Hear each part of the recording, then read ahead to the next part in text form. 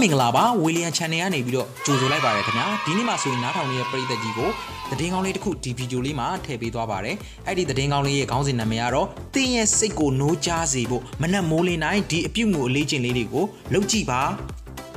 โอเคကျွန်တော်အခုတင်ဆက်ပေးသွားမယ့်အကြောင်းအရာလေးကိုစိတ်ဝင်စားလိမ့်မယ်ဆိုတာကိုကျွန်တော်ယုံကြည်ပါတယ်ခင်ဗျာအဲ့တော့နေ့တစ်ခုကိုစိတ်ရှင်လန်းစာနဲ့ဖြတ်သန်းနိုင်မှုဆိုရင်လိုက်နာရမယ့်မနက်ခင်းအလေးကြီးကောင်းလေးတွေဆိုတာရှိလားမရှိဘူးလားဆိုတာကိုကျွန်တော်ရှင်းရှင်းလင်းလင်းပြောပြသွားပြီးမှဖြစ်ပါတယ်ခင်ဗျနေ့တစ်ခုကိုစိတ်ရှင်လန်းစာနဲ့ဖြတ်သန်းနိုင်မှုဆိုရင်လိုက်နာရမယ့်အလေးချင်းကောင်းလေးတွေဆိုတာတကယ်ရှိပါတယ်ခင်ဗျအဲ့ဒီအလေးချင်းကောင်းလေးတွေကလည်းလူတိုင်းအတွက်လိုအပ်ပါတယ်ခင်ဗျသင်လဲကြားဖို့မှာပါ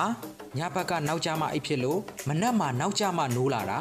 တနေ့တာအစမပြုတ်ခင်တည်းကလုပ်ငန်းဆောင်တာနောက်ကျအစင်မပြေဖြစ်မနက်စာလွတ်လွတ်ကိုလေးချိန်တက်လာတာကျမ်းမာရေးထိခိုက်လာတာအဲ့ဒီအကြောင်းရင်းတွေကတော့မနက်နိုးလာရင်လုပ်ရမယ့်အလေးချိန်ကောင်းတချို့ကိုမမွေးမြူထားခဲ့လို့ဖြစ်ရတာပါဒါကြောင့်ဒီတစ်ခါမှာတော့မိတ်ဆွေတို့အတွက်မနက်ခင်းတိုင်းနိုးလာတာနဲ့လှုပ်ဆောင်ရမယ့်အမှုအကျင့်ကောင်း၅မျိုးကိုဖော်ပြပေးလိုက်ပါတယ်ခင်ဗျာနံပါတ်1အနေနဲ့ကတော့သင်ရဲ့အိပ်ယာကိုဂရုစိုက်ပါခင်ဗျာအထွေထူးရေးမကြည့်ဘူးမလိုအပ်ဘူးလို့ထင်ရလောက်မဲ့အရာဖြစ်ပေမဲ့တနေ့တာကိုအောင်နိုင်သူလို့တွတ်ကြွကြွစတင်နိုင်ဖို့ကအိယာနိုးပြီးရဲ့နောက်ကိုယ့်ရဲ့အိယာကိုတန်ရှင်းတတ်ရအောင်ပြင်ဖို့ဖြစ်ပါတယ်ခင်ဗျာဒီလိုရိုးရှင်းတဲ့တာဝန်လေးတစ်ခုကိုလှုပ်ဆောင်နိုင်တာကမိတ်ဆွေအနေနဲ့တနေ့တာလုံးမှာဆက်လက်ဖြတ်သန်းရမယ့်အလုပ်တွေမှာပို့ပြီးတော့ယုံကြည်မှုဆိုတဲ့အနေအထားတစ်ခုကိုရရှိစေမှာဖြစ်တဲ့အတွက်ကြောင့်ပါခင်ဗျာနံပါတ်1အနေနဲ့ကတော့ရေတောက်ပါခင်ဗျာမနက်အိယာနိုးနိုးချင်းမိတ်ဆွေရဲ့ဘိုက်ထဲကိုဖြည့်စေဖို့ကရေတစ်ခွက်ဖြစ်ပါတယ်မနက်ခင်းမှာအစာမရှိသေးဘဲနဲ့ဝမ်းတဲကိုရေတောက်လိုက်ချတာကအကျိုးများစွာဖြစ်စေပါတယ်သွေးတွေကအစိတ်တောက်တွေကိုဖယ်ရှားပေးနိုင်လို့အသားရည်ကိုလည်းကြည်လင်စေပါတယ်ခင်ဗျာ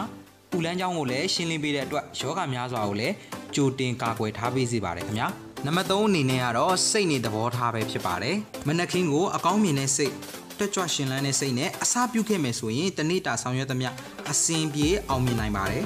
အားလည်းရဲ့အချိန်မျိုးအချိန်ရတဲ့နေ့တွေဆိုရင်တရားထိုင်တာတရားနာတာတွေလုပ်ပေးတင်ပြီးတော့အလုံးနဲ့ကြောင်းရှိတဲ့နေ့တွေမျိုးဆိုရင်တော့ပျော်ရွှင်စရာလေးတွေတော့ရွေးချယ်ပြီးတော့လက်ချက်နဲ့တန်စင်အေးအေးလေးတွေနားထောင်တာမျိုးတွေတရားနာတာမျိုးတွေလုပ်ပေးတင်ပါတယ်ခင်ဗျာနံပါတ်4အနေနဲ့ကတော့ကိုလက်လှုပ်ရှားအားကစားပဲဖြစ်ပါတယ်မနက်နိုးတဲ့အခါပုံမှန်လုပ်တဲ့အလေးကျင့်တွေထဲမှာကိုလက်လှုပ်ရှားအားကစားလဲပါဝင်ပါတယ်အပြင်းထန်မိုးရင်နောက်မှာပေါ့ပေါ့ပပလေးကျင်ကန်းတွေလုပ်ပေးတင်ပါတယ်အကျိုးကျေးဇူးကတော့ခန္ဓာကိုယ်အတွင်းဇီဝလည်ပတ်မှုကိုမှန်ကန်စေတဲ့အပြင်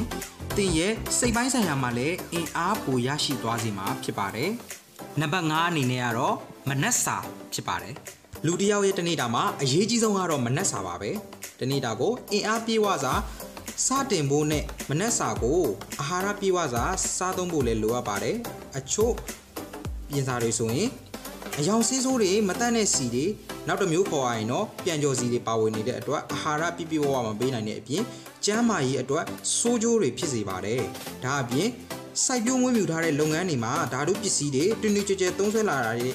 အကျိုးဆက်အနေနဲ့နေ့စဉ်စားနေတဲ့ထမင်းနဲ့ဟင်းမှာတော့မှအာဟာရဓာတ်လုံလုံလောက်လောက်မပါဝင်တဲ့အဖြစ်မျိုးတွေလည်းဖြစ်လာတတ်ပါတယ်ဒါကြောင့်လည်းပုံမှန်စားနေကြအစားအသောက်တွေကနေအာဟာရပြည့်ဝစွာရှိမရှိဆိုတာတွေးစရာတစ်ခုဖြစ်လာပါတယ်ဒါကြောင့်လိုအပ်ချက်လေးတွေကိုပြည့်စုံအောင်ထပ်မံပြီးတော့ဖြည့်ဆွတ်စားတော့ရမယ်ထမင်းနဲ့ဟင်းအပြင်ကျွန်တော်တို့ protein ဓာတ်လည်းပါဝင်အောင်စားတောက်ဖို့အတွက်အကြံလေးပြုလိုက်ပါရစေခင်ဗျာဒီလောက်ဆိုရင်ဒီဗီဒီယိုလေးကိုကြည့်ရှုနေတဲ့ပရိသတ်များအားလုံးမနက်ခင်းတိုင်းမှာရှင်လန်းတက်ကြွစွာနိုးထားနိုင်ဖို့အတွက်ဒီချက်လေးတွေလိုက်လုပ်ကြည့်လိုက်ပါနော်